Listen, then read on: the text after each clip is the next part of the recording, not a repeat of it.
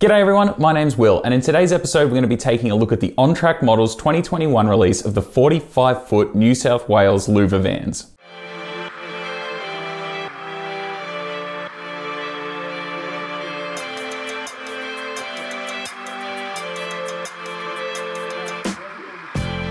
Now, if you are new here, don't forget to be subscribed so you can keep up to date with everything that I've got coming out in the future.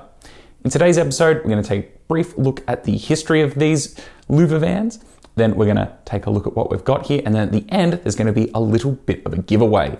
Stay tuned for that. Now, before we open these up, let's just have a quick overview of the history of these Louver Vans. As part of the 1950s re-equipment program, the New South Wales Railways ordered steel Louver Vans from England to replace its worn-out fleet of timber vans. The first batch of vans delivered from later batches were built in Australia. However, the vans did have a similar appearance. They had fully louvered sides, 5'4" by 6'6" doorways with double outward openings, hinge doors, pressed metal semi-louvered ends, and an arched roof.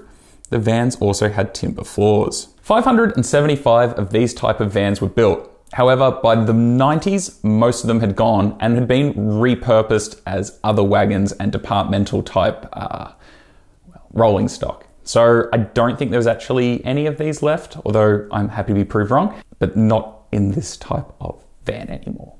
At least in revenue service.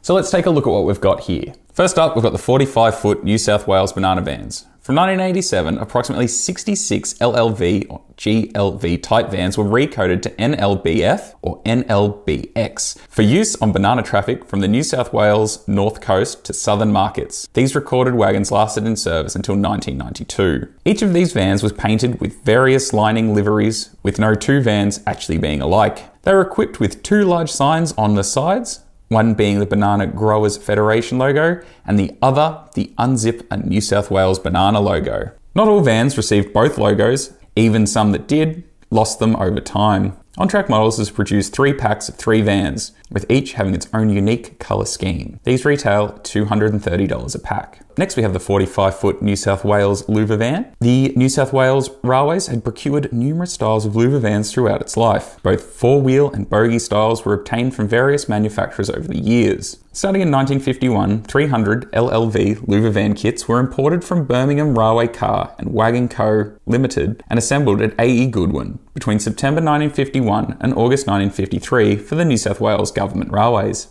These wagons had riveted underframes and the number allocated were reclaimed from previously scrapped wagons. Later on, 75 GLV Louver Vans were delivered between 1958 and 1959 by Tulloch Limited of Rhodes, New South Wales. Initially coded LLV, these wagons were different to the initial batch of LLVs by having a welded underframe and altered end panels. These wagons and subsequent batch of 200 LLV wagons produced by Hadfields from 1961 to 1965 were recoded to GLV in November 1963. This was a result of the capacity of the wagon increasing from 40 tonne to 47 tonnes. Starting from October 1964, they were recoded GLX. There are 4 packs of these wagons available, with 3 Louver Vans in each, retailing from $200 to $230 respectively.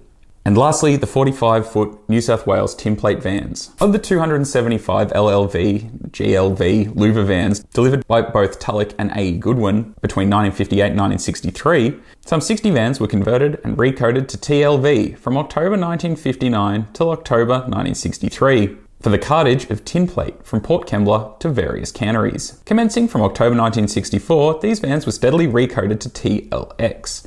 However, by 1980, there were still some examples left in traffic with the TLV coding. These TLV and TLX packs have been backdated with new ends to represent these vans as they first came into service. Pack TLV2 has 2 plain silver vans and 1 van with the New South Wales red R logo on its side, and Pack TLX3 has 1 plain silver van and 2 vans with the Australian tinplate logo on their sides. There are 2 packs of 3 available and they're $200 each. Now, I guess, what do I think of these? I think they're excellent. They're well made, they're at a great price point. I like that some of the packs are factory weathered, but it's only really light weathering, so it's enough to take that, fresh out of the shop look. But if you want to add more, you could and not ruin the model by any means. So I think that's, excellent. I also like that On-Track Models do online pre-orders, unlike a few other manufacturers. I think that's really great. It meant if you wanted it, you could buy it online, proof of purchase, easy done. Makes it easy for everyone. So, excellent. Now, if you are interested in what these look like weathered, check out Alan Armstrong's video, which I'll leave a link for.